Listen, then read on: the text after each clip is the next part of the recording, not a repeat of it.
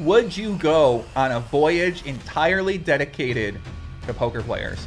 That's the question I've been asking myself for the past 10 months about the upcoming WPT Voyage taking off from Miami. In this video, I'm doing a deep dive on WPT Voyage. I spoke with President Adam Pliska from the WPT and Executive Tour Director Matt Savage to get better insight from them. I scoured countless YouTube videos about the Virgin Voyages, and a week ago I knew nothing about cruises, and now I feel like I might actually be a fan. So in this video, we're gonna go over the poker involved, the amenities on board, potential food options, the side events they have planned, and a bunch more as we go down the rabbit hole of what is WPT Voyage.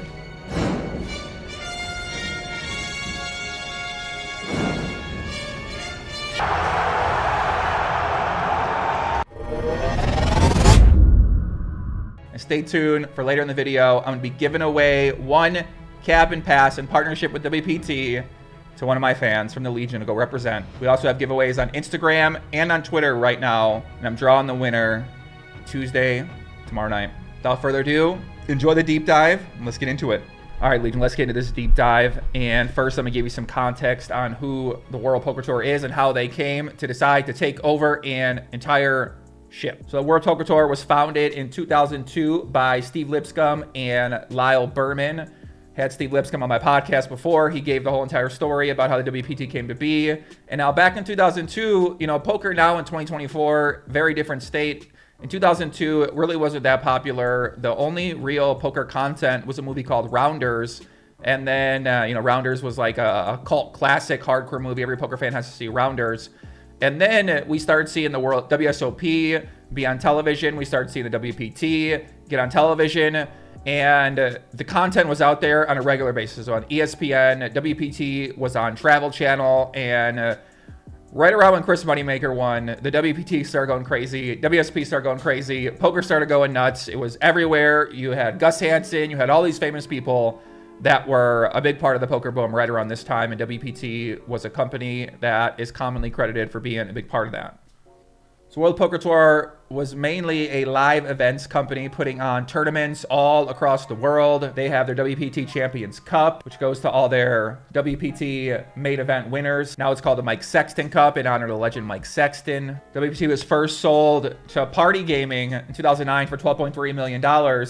To 2015, Party sold it to Our Game Holdings for $35 million. 2018, Black Ridge Acquisition Corp purchased the company and renamed themselves Allied Esports Entertainment. And then the big change recently came in 2021 when Element Partners purchased the company for $78.3 million. Now, for a long time, the World Poker Tour was primarily a live events company. They weren't an online poker company. They have a subscription-based platform called Club WPT that seems very popular and seems to do very well. It met a lot of their players. On Club WPT, it's a monthly subscription, and you don't gamble any real money at the tables. You pay one subscription fee, and then you get to compete in events with different prizes, sometimes experiences, sometimes real money.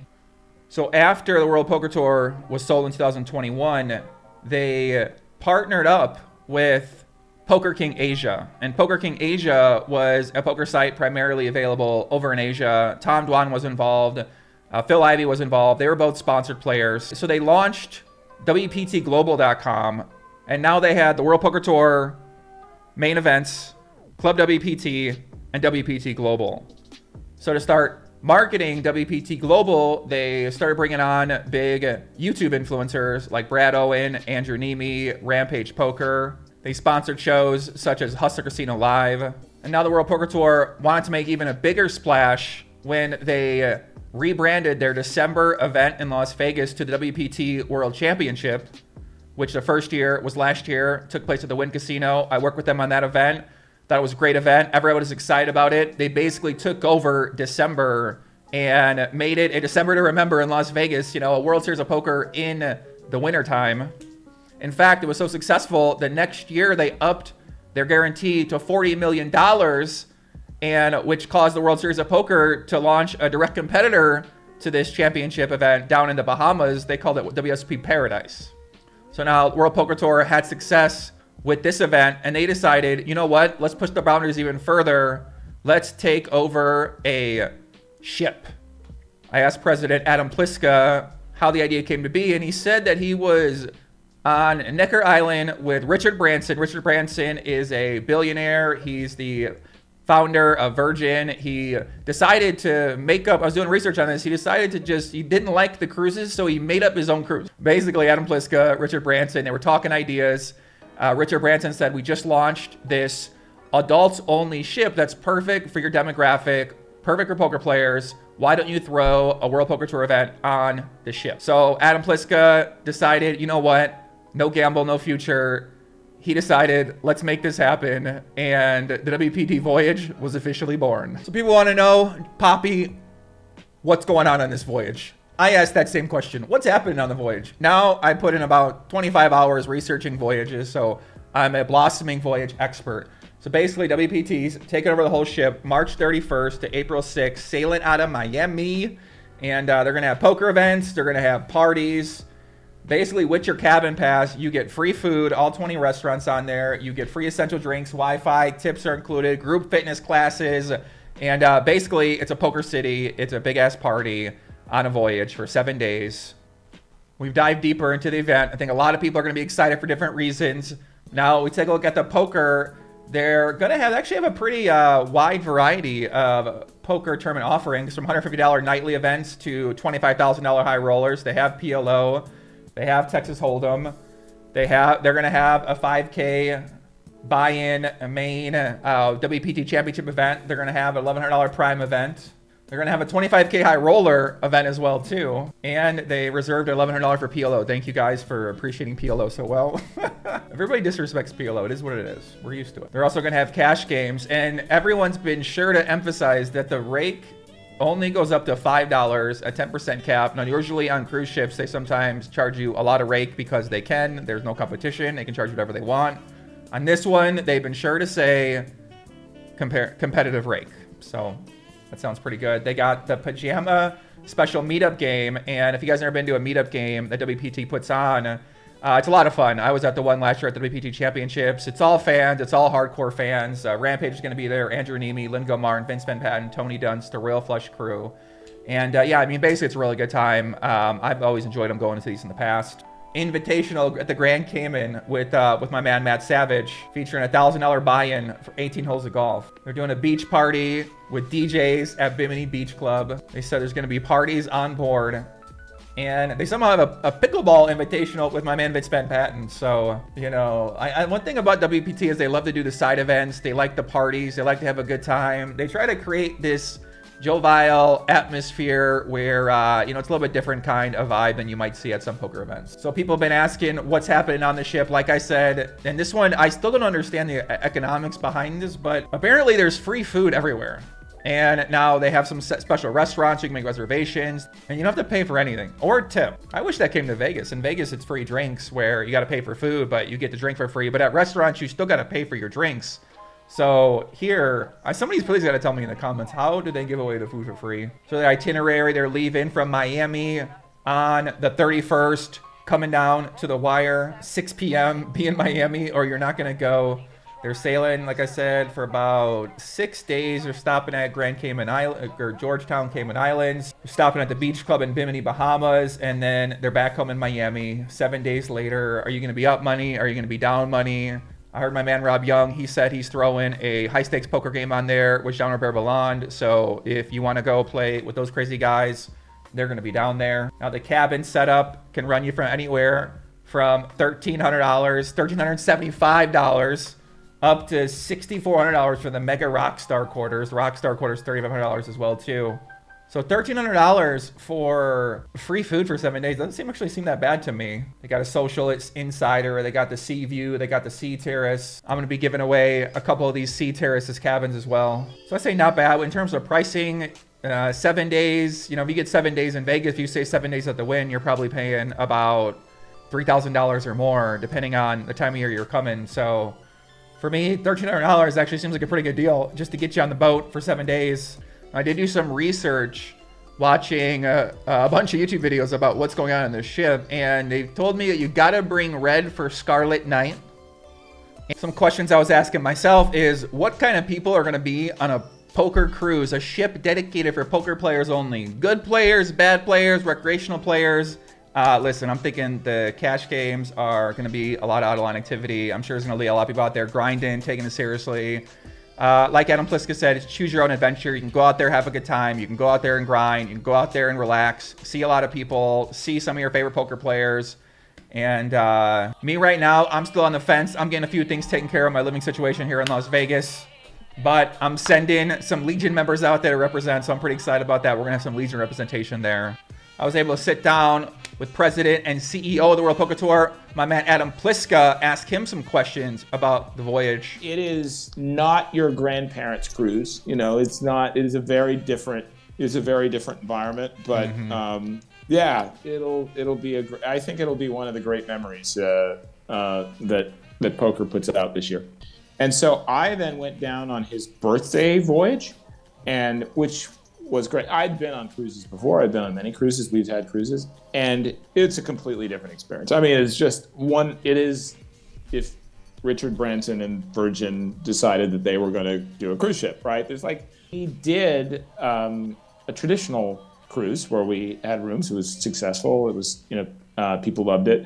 Then we put in a WPT poker room, which was great. And now we've taken the big step of chartering the whole ship. So it's basically having a poker city. And yes, it is a fun environment. It's a poker reunion. It's for people to get together, have fun. All the poker mini communities can come together, meet up, have a good time. But there is a championship event going on. So it's probably absolutely the best, your best chance to get your name on the Mike Sexton's Champions Cup. You showed up at one of our club WPT reunions, and you were gave such a night. You were just on your own, just talk to them and engage with them, and I thought that was so nice because a lot of club players, they love to play. They love to play recreationally, but it's right. But if you look at the overwhelming influence of poker is positive. I mean, it is the thing that causes people from different backgrounds to sit at a table and to talk. And even if they're trash talking, 95% of the time, it's fun. It's, it's because they're bonding in a way. And this is such a great, having been on the ship, I can just tell you that this is an amazing and unique circumstance to be able to bring people together in a way that, here you're on a cruise ship. When we go to the party, we're going to be partying together. And when we're going to go shark diving, we're going to go shark diving together. And we're going to be, whatever it is. I did do shark diving. No shark diving. I'm not in shark diving. You're not into shark diving. Shark diving sounds dangerous. I don't know. The funny thing, it was you have to build in what you do and building who you have become, right? Well, what does that mean? Well, doing multiple things and how people see you. And to me, with the World Poker Tour, you want to have a mix. What is the right recipe? It's always changing, right? Okay, sometimes we have this ambassador coming out. Sometimes we're going to do something fun, but throw a main tour event in the center of it and have a great time. Sometimes we're going to do the championship, but it's all part of making that friendly, but pushing the envelope. We're trying. I mean, that's all I want people to say is that the World Poker Tour is we're trying. We did great at the Prime, and we missed the main and the guarantee. And as long as people feel like we're pushing the envelope and we're alive and we're pushing things forward, then I think we're succeeding. Yeah, thanks for some of the time, and we'll talk soon. I was also able to sit down with Executive Tour Director of the World Poker Tour, the legend, Mr. Matt Savage, ask him some questions about the voyage. All right, we had to call WPT expert Mr. Matt Savage. He's checking in from the car on the way to maybe do some more golfing or pick up his kids. Yeah, it's basically it started with Adam Pliska. He met Richard Branson, and they kind of threw the idea back and forth. We have a room on one of the Virgin Voyage's ships already, and because of that, we decided let's do it big. Let's take over the whole thing. And poker cruising has been happening for a long time, but I don't think anybody's ever seen one quite like this one. A lot of times when you do these poker cruises, the rake is pretty high. For us, it's only going to be $5, 10% up to $5 only. So you don't really see stuff like that. Even in the live circuits, you don't see rake that low. So I'm excited about that. Yeah, that's actually kind of a highlight of the voyage for me, is that, you know, you can pay with a credit card on events up to 3,000 and also for the 5,000 main tour. So you can actually get points for your credit card for doing that. Well, on every Virgin Voyage, they have a Scarlet Night, which everybody dresses up in red. So it's going to be kind of cool to see all of the poker players in one color. And that's a great party. Then we have the meetup game pajama party, which is also going to be fun. People walking around in pajamas. Sometimes, you know, I've seen lingerie, things like that. That's all allowed on this. It is 18 and over. So, you know, got no problem with doing that kind of stuff. It's fun for everybody. And you know, when we go to, you wear a bracelet and you use that for basically anything you do. So you go to your room, you scan your bracelet. You go to a bar and you want to order a drink, you scan your bracelet.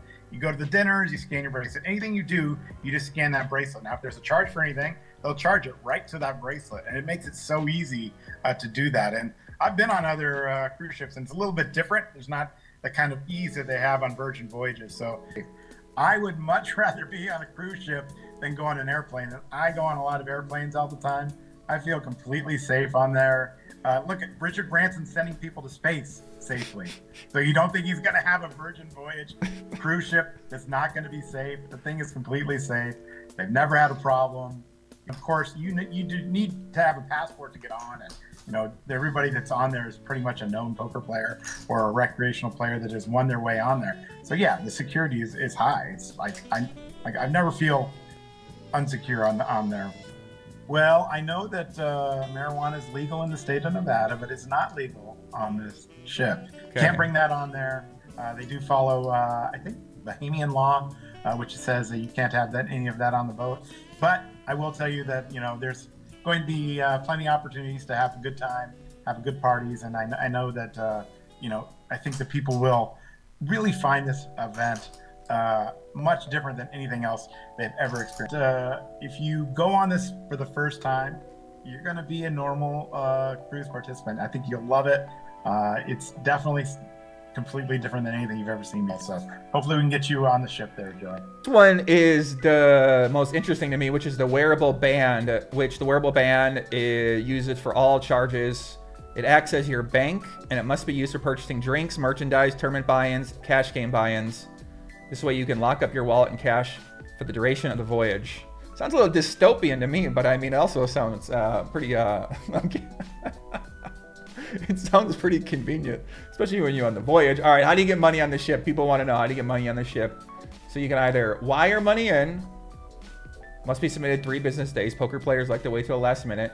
So now Matt Savage was telling me you can buy in with your credit card, and he was so excited about the idea of using the credit card buy-in for points. And normally at casinos out here in Vegas, you can't buy into a tournament with your credit card. Not that I know of.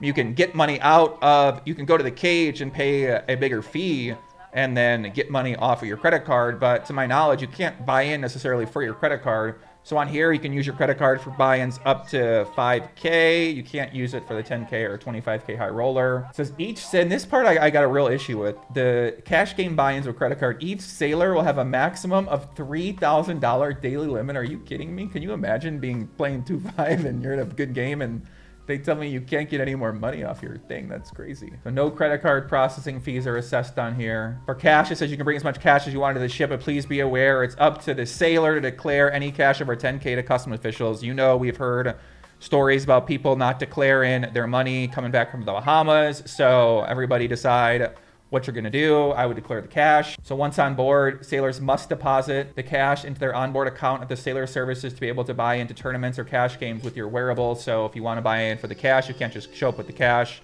You got to put it on your Wearable account. So you can bring more than 10K on there, but you got to declare it. Then if you bring 10K off, once again, you have to declare that as well too. You can also use Luxon Pay, which that's a Rob Young entity. So Luxon Pay, you can send funds to your onboard account by March 25th. And you can also use WPT Global to send funds to your onboard account as well too. So they got a bunch of options to be able to get money on there.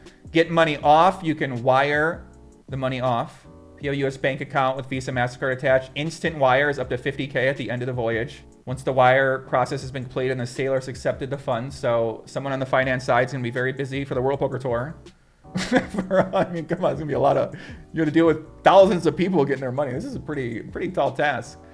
If a sailor uses their credit card on buy-ins or anything else in the ship and there's a negative balance at the end of the voyage, that amount will be charged to your card. If there's a positive balance on the account, there will be no charge on the card and the balance will be paid via wire. Cash, however much cash the sailor deposits in their onboard account, sailors can withdraw up to the same amount before leaving the ship. Any balance above and beyond the amount deposited will be wired. Very interesting. Okay, so if you bring on 10K or 20K and you end up winning 100K, they're only going to give you 20K cash and then they're going to wire the rest of the money to you. So, yeah, I mean, I know a lot of people out there have been asking about that. They've been wondering how that's going to work. So hopefully that makes sense. So now we got information. We figured out what we needed to know. Voyage going down March 31st. Poker, food, out of line, and looks like it's going to be a good time. We're going to see, am I going to be on that ship? We're going to find out. The countdown is on. Poppy on the voyage. And now for the giveaway, I'm going to give away 1 cabin pass as 2 tickets to the ship. You got to pay for your expenses to get down to Miami. You got to pay for any poker buy-ins and alcohol on there. But if you want to enter, the secret code is Legion, and then tell me why you should pick. I'm going to pick 1 person. I'm actually going to pick the winner Wednesday night. I got to get this person chosen. We got to get them down there to go to the voyage.